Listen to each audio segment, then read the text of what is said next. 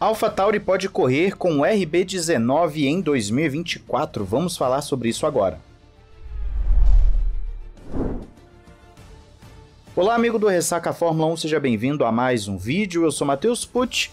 Um dos assuntos que estão rolando aí nesse momento de Silly Season vem do David Croft, o narrador da Fórmula 1 na Sky britânica, em que, de acordo com ele, rumores no Paddock indicam que a Alphatauri, que ano que vem pode se chamar Boss, se você não viu o vídeo, dá uma olhada, pode utilizar o RB19 para a temporada 2024.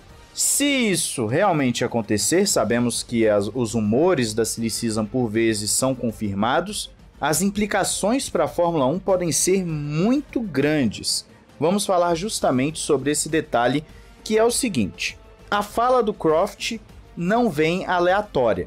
O ritmo da Alphatauri é ruim, fala-se em uma reestruturação não somente no pessoal, que é o que tem sido feito, vai chegar novo diretor, novo não sei o que tal, trocaram o Daniel Ricciardo, mas também no carro em si, nos objetivos da Alphatauri como equipe. Já tinha sido falado lá atrás, lá para 2020, 2021, que a Alphatauri poderia, nesse novo regulamento, isso foi dito pelo Marco mesmo, pelo Helmut Marko, que ela poderia vir a brigar mais à frente. Não estamos vendo isso, por enquanto ela continua sendo apenas uma equipe B, que fica testando e evoluindo pilotos para a Red Bull.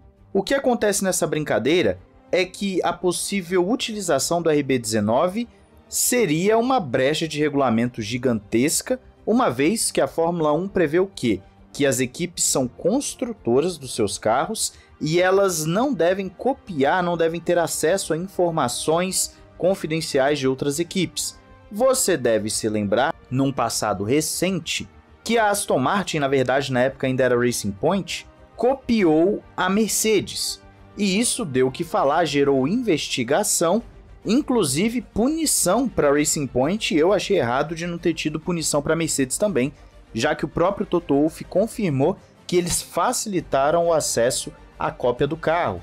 A Racing Point confirmou também que ela fez um scan 3D do carro da Mercedes e tudo mais, com a autorização da Mercedes, enquanto ficou no ar se tiveram acesso a determinados relatórios, já que existia e existe uma conexão muito grande entre as duas partes. Em tese, você realmente não pode copiar o carro de outro. Uma coisa é você ir para a pista, ver que uma equipe está usando uma solução e então convergir para aquela solução, que é o que as equipes têm feito com a Red Bull nesse regulamento, assim como fizeram com a Mercedes no regulamento passado, e enfim, cada regulamento você tem alguma equipe que é o espelho. Mas copiar, ter acesso a informações confidenciais, isso não pode. E por mais que a Alphatauri seja uma equipe do grupo Red Bull, ela é uma equipe distinta, é uma construtora distinta, tem o seu próprio pessoal para poder desenvolver o carro, e então ela não poderia simplesmente copiar o RB19 ou comprar o RB19, que inclusive é uma prática que acontece, ou pelo menos acontecia na MotoGP. Eu não sou uma pessoa que acompanha a MotoGP, mas sei que isso acontecia, talvez ainda aconteça, e facilita até a competitividade do grid. Você também deve se lembrar que a Haas é uma equipe muito próxima da Ferrari, compra tudo aquilo que pode pelo regulamento da Ferrari, e toda vez que a Haas consegue fazer uma graça, que ela começa uma temporada bem, as equipes de meio de pelotão entram com algum protesto na FIA, pedindo para eles averiguarem essa proximidade com a Ferrari. Justamente por quê? Porque está tendo uma boa performance e não querem que você tenha um carro cópia no grid, um carro com informações confidenciais.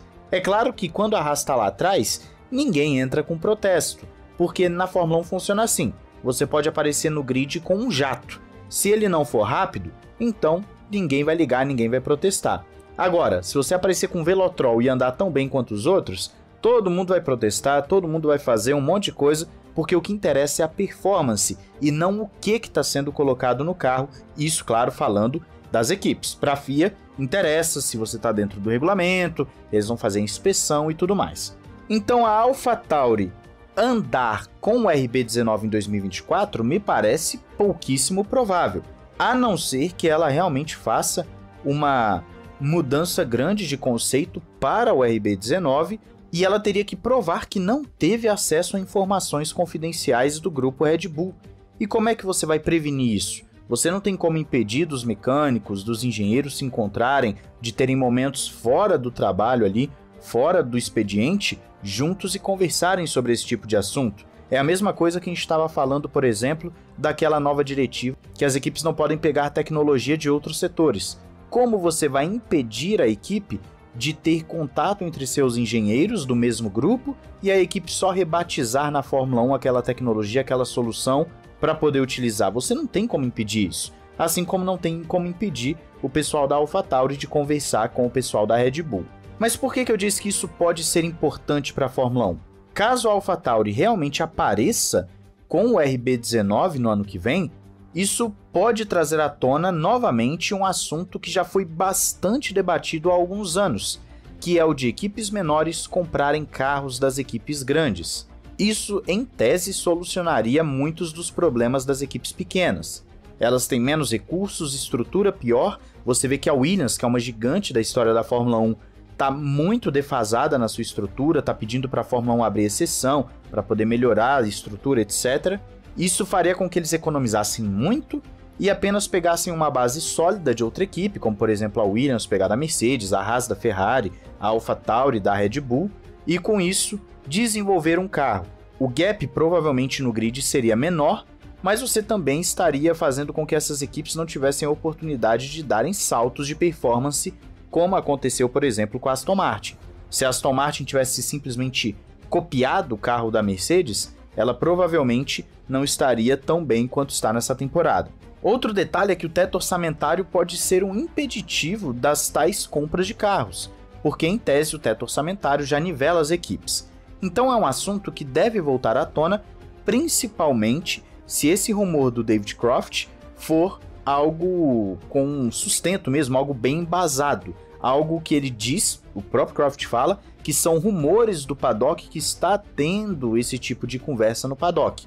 E nós sabemos que por mais que rumores aconteçam direto na Fórmula 1, quando uma coisa começa a se espalhar demais no Paddock, 90% das vezes acontece. Ou se não acontece, é confirmado posteriormente que realmente existia aquela ideia.